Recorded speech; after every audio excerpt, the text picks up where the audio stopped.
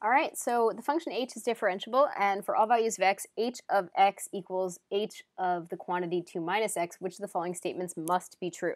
So I don't really know very much about h yet, but I do know that it would be easy to differentiate, and I see that two of the possible answers involve h prime of x. So I'm going to start there, and I'm going to see which of those I can prove or disprove, and then I'll deal with the integral if I have to, but it's going to be really hard to integrate this not knowing a little bit more about h, right? So h prime of x should be h prime of the stuff inside it times the derivative of the stuff, which means there'll be a negative 1.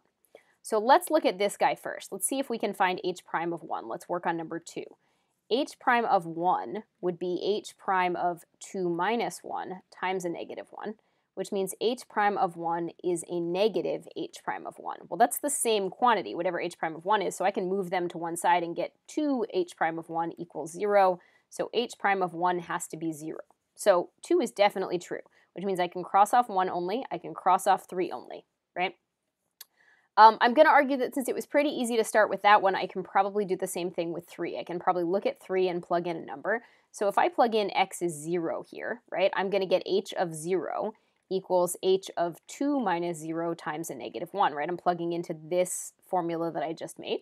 So I get that h of 0 is the opposite of h of 2.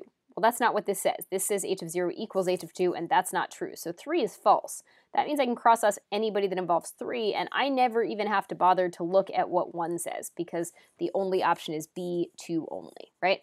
So you don't always have to look at every possible answer. Sometimes it's easier to start with the easiest things, the things that have concrete numbers plugged in that you can evaluate and then work from there.